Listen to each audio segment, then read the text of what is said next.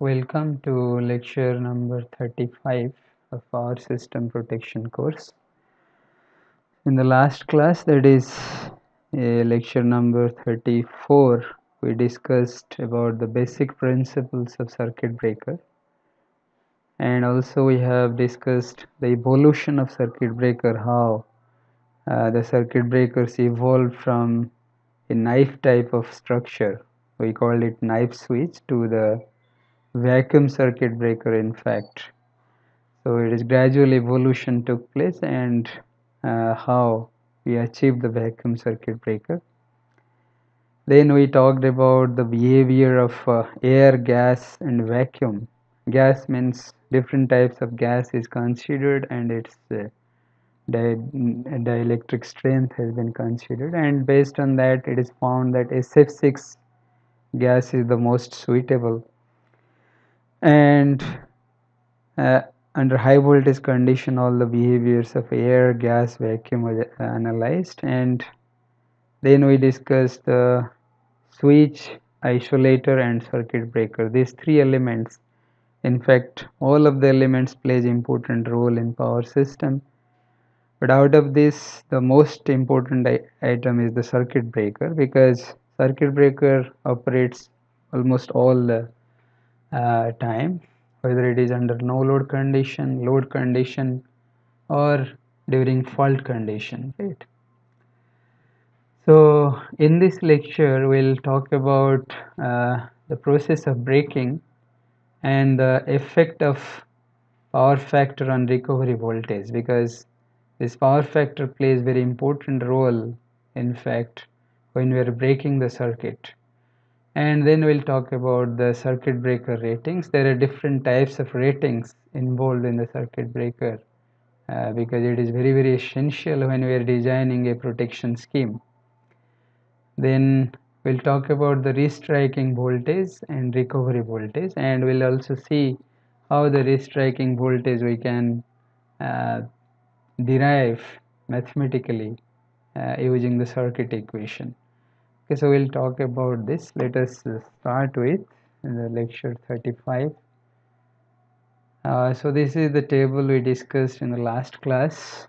In fact, the various functions of different elements, switching elements, right? Here we can see here we have considered isolator, earthing switch, then the switch, general switch, load switch, then contactor, circuit breaker. And we have seen that circuit breaker in fact it needs to operate under all conditions, whether it is under no load condition, whether it is under short circuit condition, load condition, right? For both opening and closing, circuit breaker is the first element which needs to be operated before the isolator and other switches to be operated, right?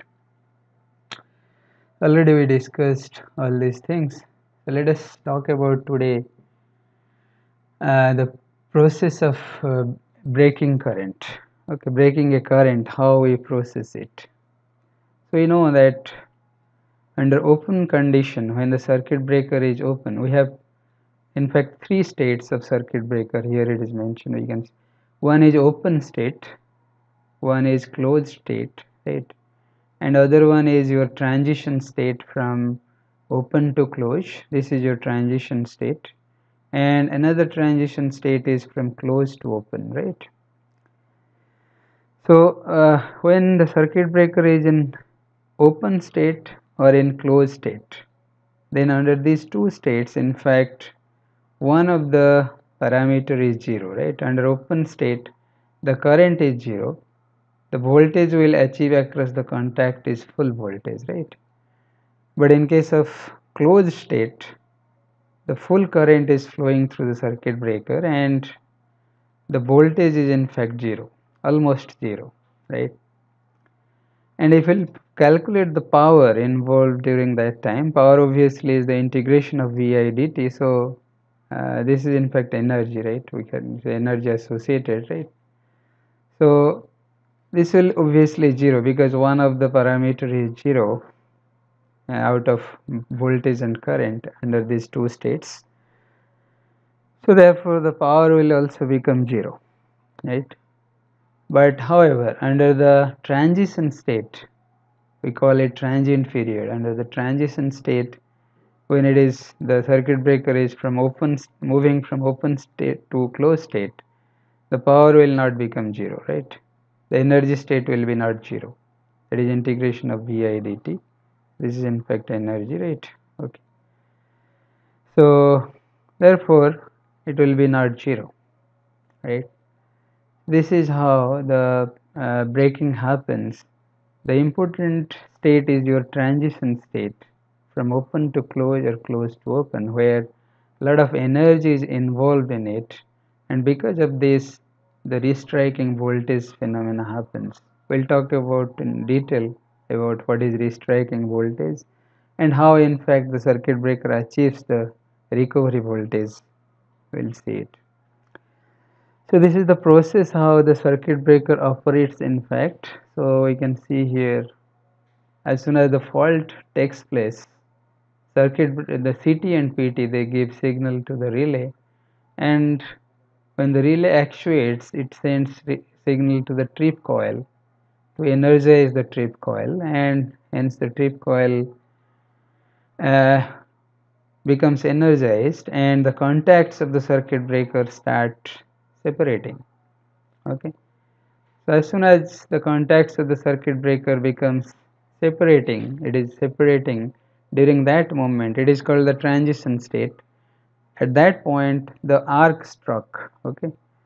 So the arc struck because of the the parameters of the network, transmission network, RLC network. It is all storage elements, energy storage elements, right? So when we are opening a circuit, a lot of energy is associated with it. Therefore, the arc is struck, and when the we must have some arc quenching medium in order to extinguish the arc. And when the arc quenching is going on, so at that time, the current waveform achieves the natural current zero, right? So that under that condition only the current becomes zero, because during arcing the current never becomes zero. The current value is existing, right? So that is we call the natural current zero, right? When we see the current waveform, this is your current waveform, right?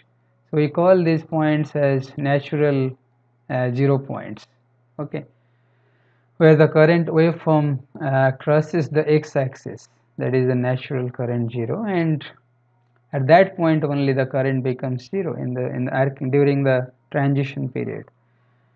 And when this natural current zero occurs, if it is S, then arc gets naturally extinguished. Then at that point, the arc automatically it extinguished, right?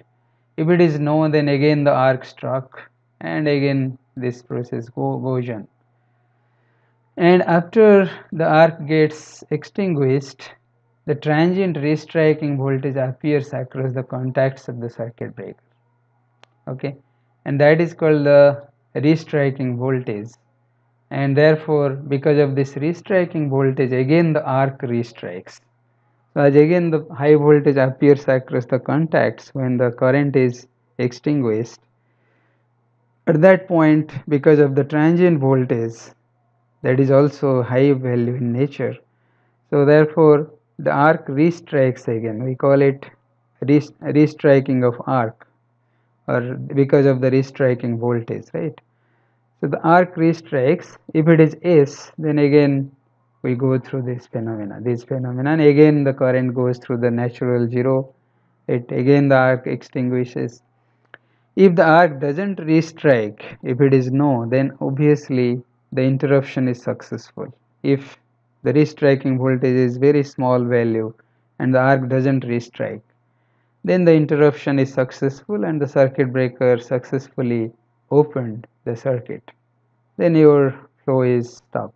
Okay, this is a flow of a circuit breaker operation, how the circuit breaker operates in fact from the beginning, from the initiation of fault to finally when the circuit breaker trips, right?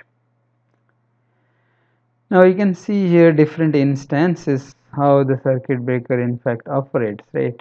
we can see the point 1 where in fact the fault initiated, or the trip coil is energized, right? Here we can see point 1 is the trip coil energized. Here the trip coil is energized, right? And point 2 is the contact starts separating. So it will take, as soon as the trip coil is energized, immediately at the same instant the contacts cannot separate, because these are all mechanical devices and there must be some time lagging because it takes time to operate, right? So therefore the contacts of the circuit breaker start separating after few milliseconds, right? It is the instant 2 where the contacts start separating, right? And when it is start separating, obviously this is your current through the circuit breaker and this is the voltage through the circuit breaker, right? So as soon as it starts separating, the current obviously is not zero at that point. So therefore what happens, the voltage, here the voltage restrikes. Okay. So sorry, when it starts separating, obviously after a few milliseconds again the current reaches the natural zero point, right? So the first natural current zero where the arc gets extinguished, right? Here this is the natural zero crossing point where the current becomes zero, and as soon as the current becomes zero the arc restrikes, right? You can see here at this point the arc restrikes because of the restriking voltage across the CB contacts. This is your restriking voltage transient, right? And if it is magnified, we can see this is your magnified view at the instant 3. Okay, and hence it will continue after the restriking of the voltage, the arc will restrike and hence it will continue. The current will also continue because of the arcing, right?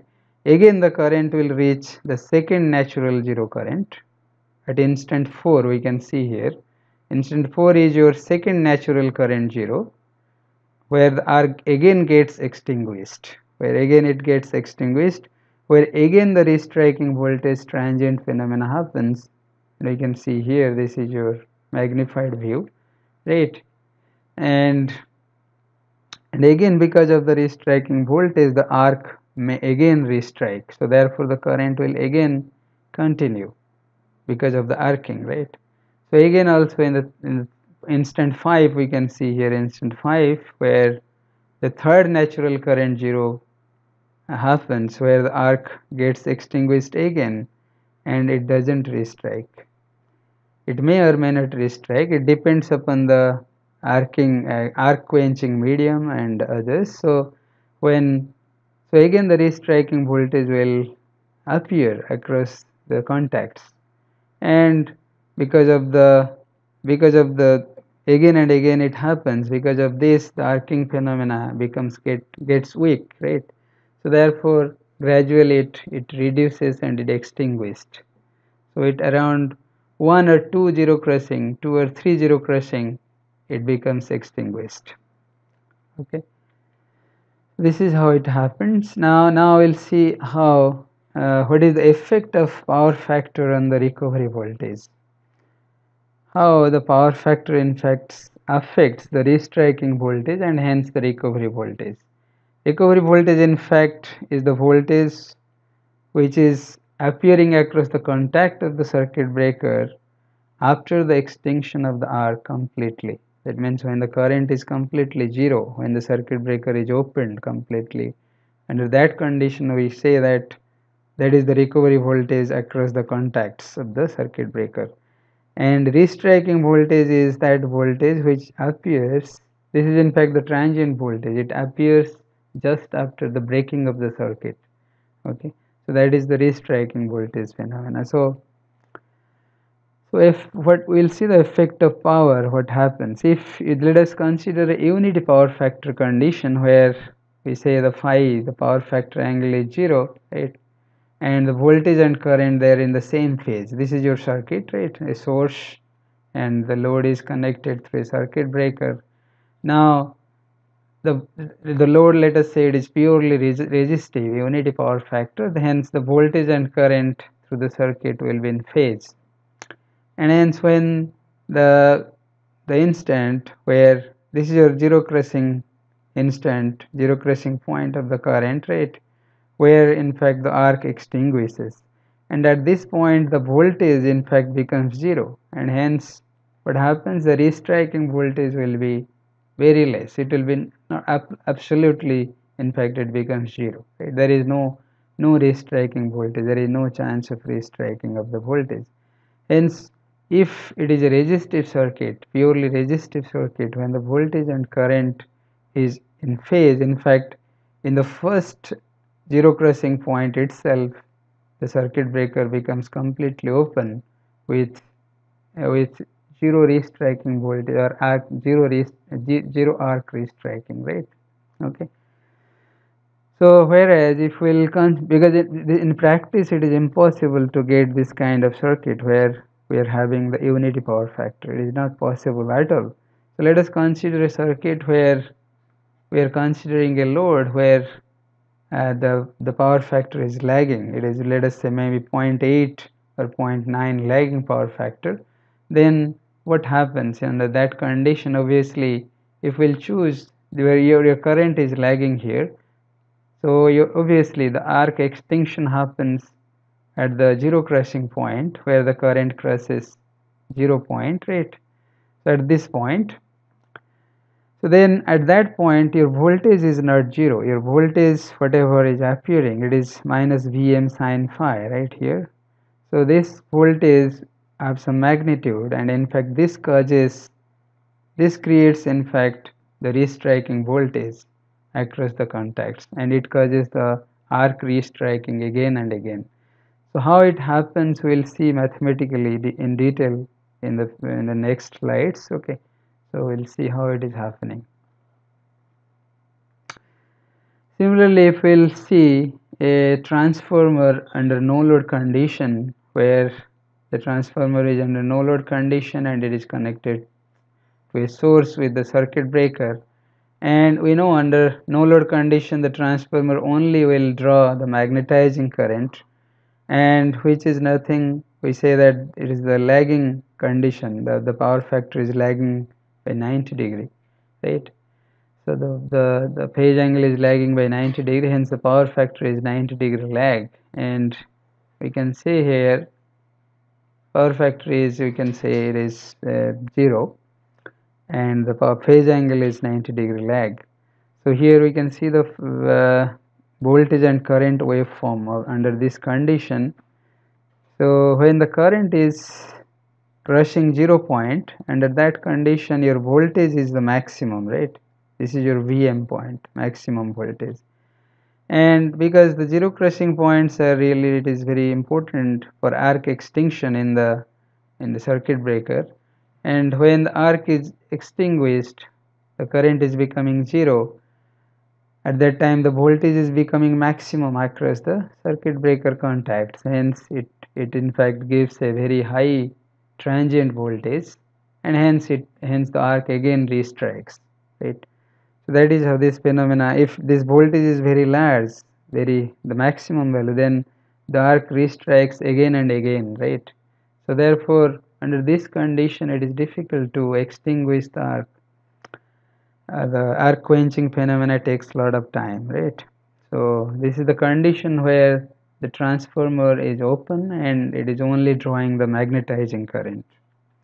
Now we'll see a condition where there is the current is leading the voltage by 90 degree. That means we say that the transmission line is open. That means we know the Ferranti effect, because of the charging capacitance, obviously sometime the current becomes the leading voltage, right?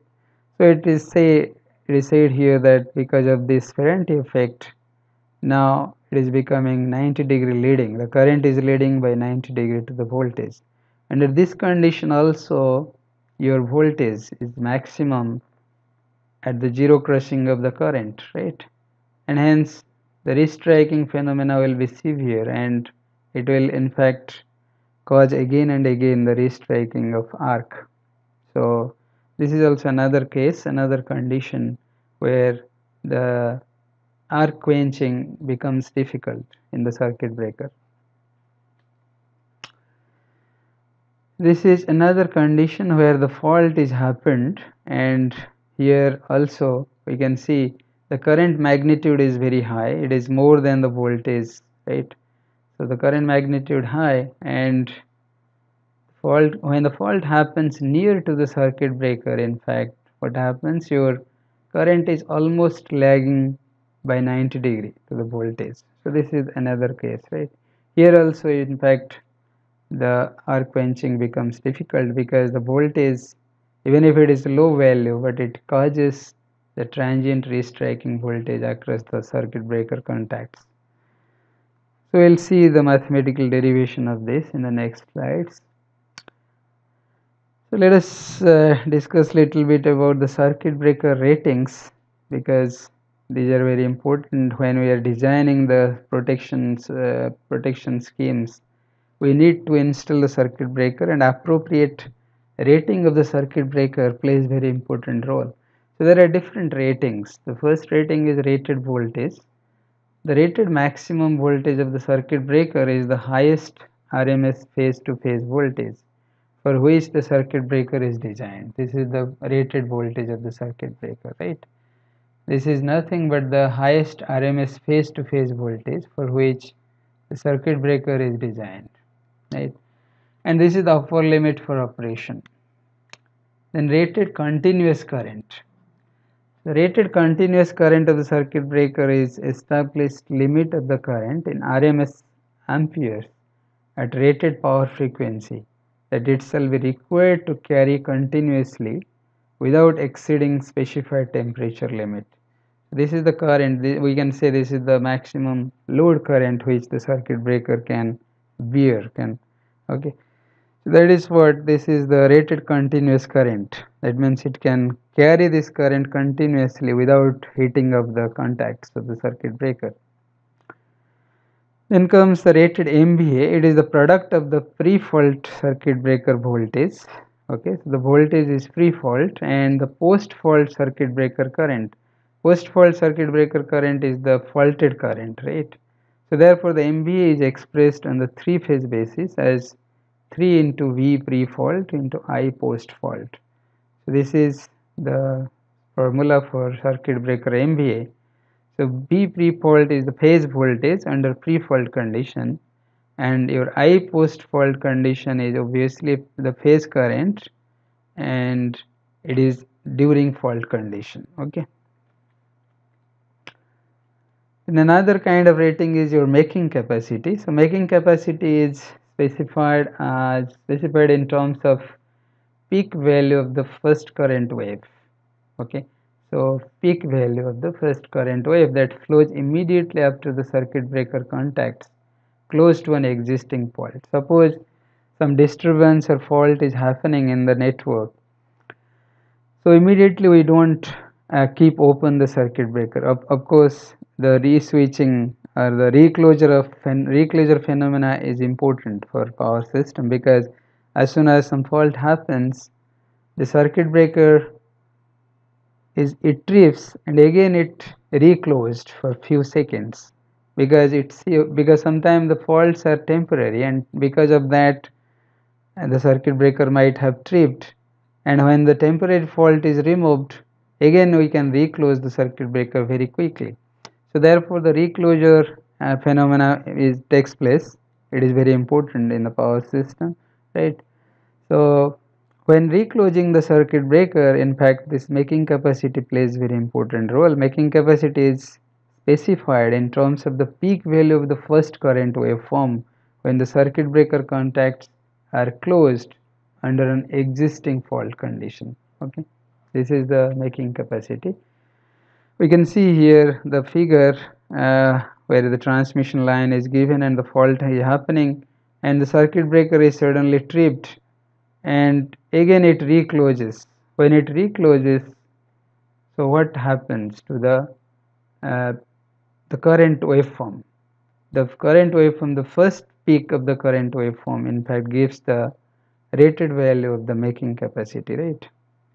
So here we can see this I fault current will have this kind of nature. Vm, obviously if we'll derive the fault current from this figure, we'll find this expression Vm by r square plus omega square L square square root sine of omega t plus alpha minus phi. Alpha is the controls the switching angle. This is the switching angle, minus Vm by r square omega square L square square root sine of alpha minus phi e to the power minus t by tau. So this is the decaying component by which the current transient is decaying, right?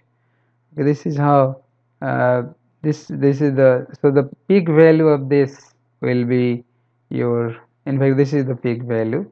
So this will give us the making capacity of the circuit breaker. Okay. Obviously we know that this is the transient, how the transient current looks when the fault happens. This is the fault current, right, with a DC offset. We have seen this is your equation. When this equation is plotted, we'll get this kind of waveform of the fault current.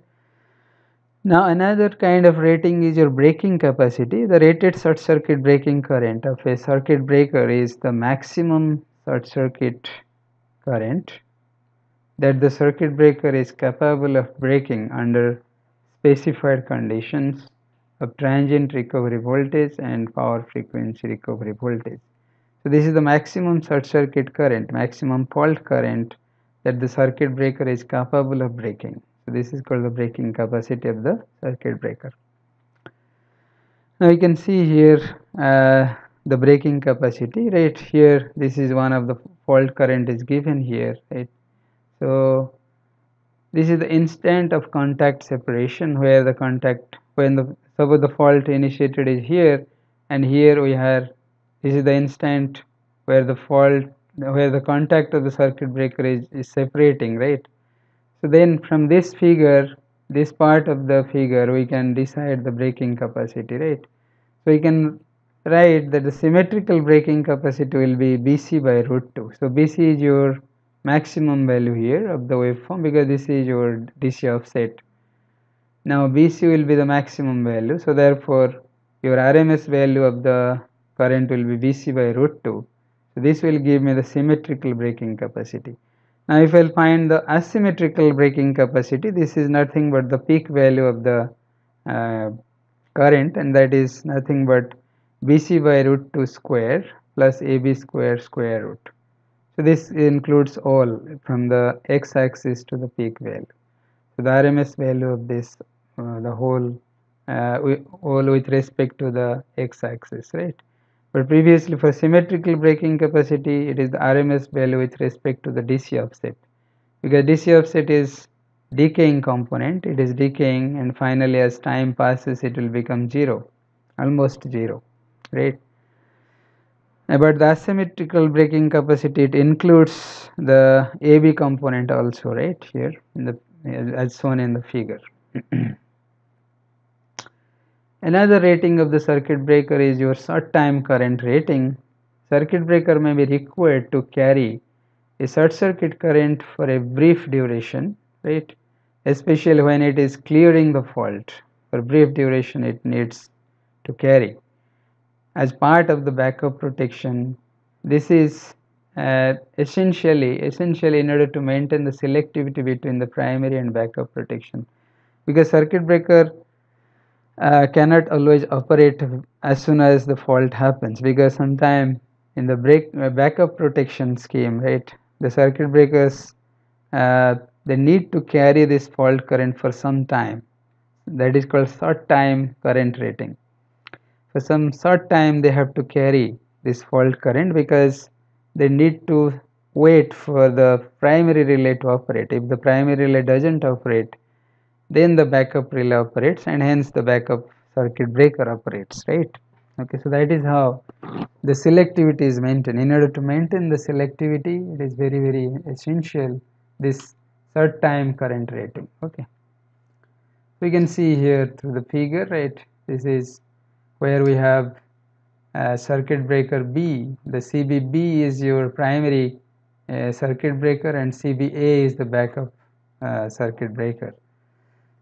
So your Obviously the fault clearing time will be more for the circuit breaker A when the fault is happening in the BC section, right? At this in this section, BC section. Suppose the fault is happening here. Now your CBB is the primary circuit breaker and CBA is your backup circuit breaker. So therefore CBA needs to hold for some time. It cannot operate instantaneously. So it will wait for the circuit breaker B, right? And that we know that is called the coordination time interval, right? Coordination time interval. Already we talked about this during your overcurrent relay, right? When we talked about the overcurrent relay, CTI, right? So because of this, the CBA has to carry this fault current for a short time, and this is known as short time current rating. Then the rated frequency, the rated frequency is referred to as the power frequency of a circuit breaker, and is generally the frequency at which it is designed to operate. And commonly the standard power frequencies are 50 Hz and 60 Hz, right? We know this.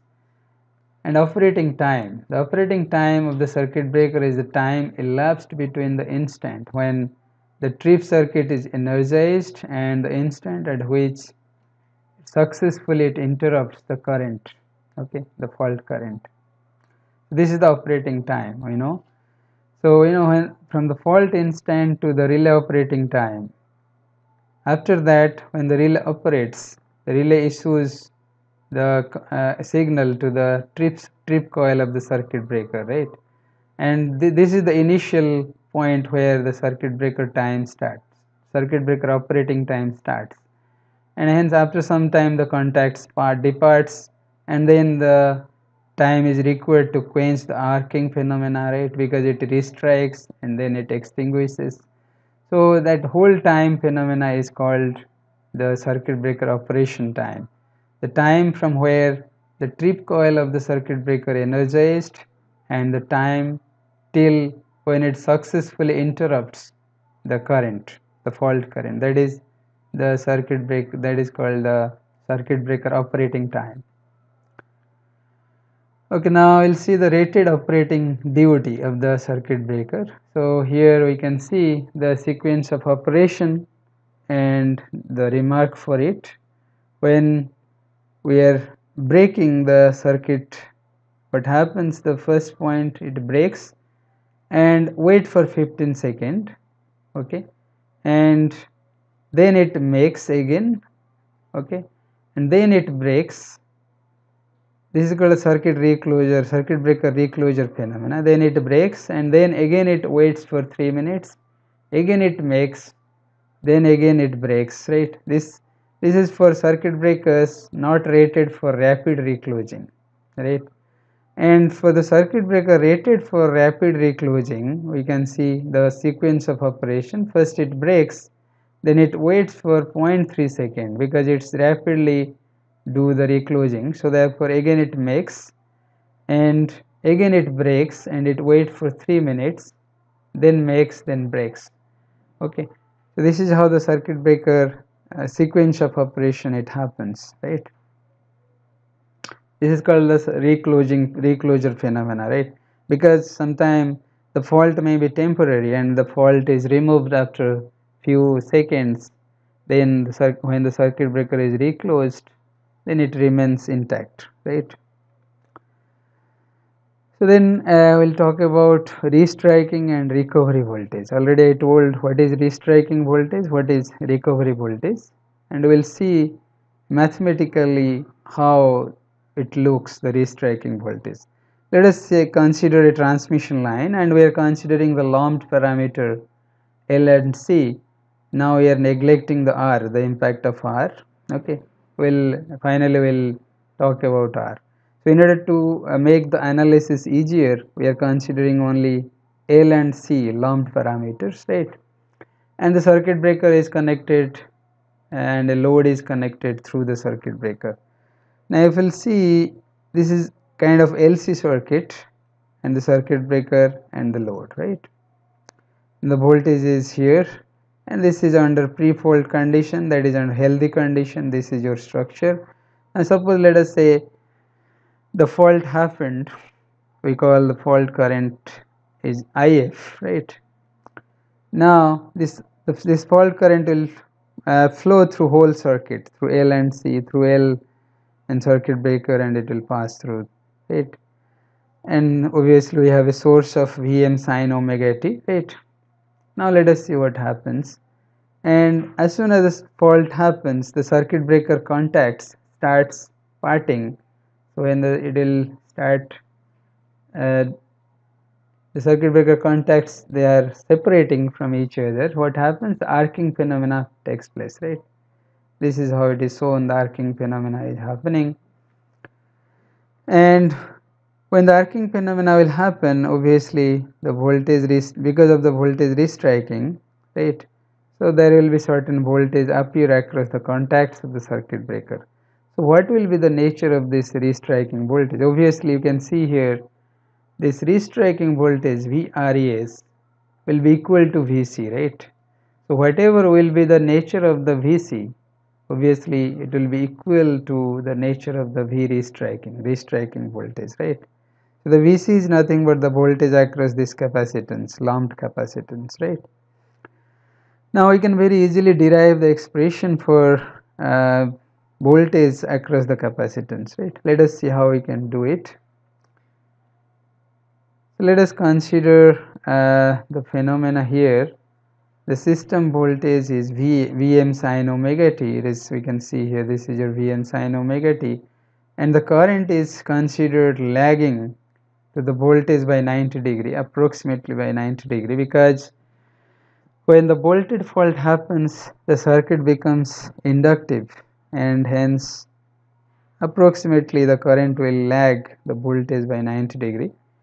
And this is the instant where obviously we'll consider the zero crossing point of the current, right, where the arc will interrupt. And under that condition, when the zero crossing point, will see, under that condition your voltage is having Vm, the magnitude of Vm. And if we'll consider this Vm as a step voltage, because at that instant it looks like a step voltage having magnitude Vm. Now let us consider this as a step voltage Vm, which is applied across a LC circuit, and we are now supposed to find the voltage across the C, the instantaneous voltage. Now I will derive the instantaneous voltage across C. Already we have seen this in the basic electrical courses, how a LC circuit behaves under the step voltage condition, right? So now your equivalent circuit will look like this. We are applying a step voltage Vm with magnitude Vm, and there is a switch, and your L and C is there, and as soon as the switch is closed, we can find the transient voltage across the capacitance C, right? So let us derive it. So by applying KVL, obviously we will find that Vm will be equal to L di by dt plus Vc. Vc is your voltage across the capacitance. Now if I will solve the current from this equation using the Laplace transform method, so Is will be equal to Vm by L, Lc square root into 1 by Lc square root by S square plus 1 by Lc. Right, so this will be the equation of current in the Laplace transform. So you can do it taking the Laplace transform. So now if I will take 1 by Lc as nothing but omega n square, that is omega n is nothing but the natural frequency of the LC circuit. So now what will happen to the current expression? Just by taking the inverse Laplace transform, I will find it. It will be equal to Vm C by L square root sine of omega t, right? It's very simple. Now I need to find the voltage across the capacitance, so I will find Vc equal to 1 by C integration of I dt. So now just by integrating I will find minus 1 by C Vm C by L square root cos of omega n t by omega n plus k. K is the constant of integration. Now I can find this constant of integration just by putting the initial values. We know the initial value is Vc is equal to 0 and at t equal to 0. because initially it is assumed that the voltage across the capacitance is 0 and the current through the inductor is also 0. So under initial condition, when t equal to 0, Vc equal to 0. Now substituting this, we'll find k equal to Vm. We'll find k equal to Vm, right? Sorry, this is k. This is your k, right? So now substituting the value of k, we'll find the function, the Vc. This is equal to Vc, right? So Vc will be equal to Vm into 1 minus cos of omega nt, and this is nothing but equal to the V restriking, right? The restriking voltage. Okay, so V restriking, the voltage, restriking voltage will be equal to Vm 1 minus cos omega nt. This is your equation for restriking voltage. Obviously this equation is not suitable when we'll consider R, because when we see this equation will remain forever, like as time passes it will it has no decaying component. When we consider the resistance parameter, the parameter resistance in the circuit, in the transmission line network, obviously it will create the damping component, right? It will provide a damping component in terms of e to the power minus t by tau, which in fact we call it DC offset, which in fact helps us to damp out this oscillation, right? Whatever we are seeing, oscillating voltage, restriking voltage, it will become zero when we consider the resistance in the network, right? So in order to see the nature of the restriking voltage and make the analysis easier, we have neglected R. But in fact, the resistance plays very important role to in fact damp out this restriking voltage. So this is the nature of restriking voltage, as we can see, right? So it will become, obviously if I plot it, it will look like this, and the magnitude of the highest magnitude of 2 Vm will get at the instant t by 2, that is capital T by 2, that is the time period of the transient voltage. So the frequency of the transient voltage will be omega n, which is equal to 2 pi fn, right? And your time period of the transient waveform, the transient restriking voltage will be 1 by fn, where fn is equal to 2 pi omega n, right? Omega n by 2 pi fn, and okay, so this is your 2 pi 1 LC root square root, right? Omega n by 2 pi, in fact fn is equal to omega n by 2 pi, okay. So this is how we get the waveform, and at t by 2 it will having the maximum magnitude 2 Vm, okay. So we'll continue this, in fact little more, this restriking voltage. At least today we have seen mathematically how the restriking voltage looks like and what is the nature of the restriking voltage. And next class onwards, again in the this next class will be your last class, and in the next class we'll finish this circuit breaker part and we'll continue, okay. So thank you very much. Thanks a lot for your kind attention.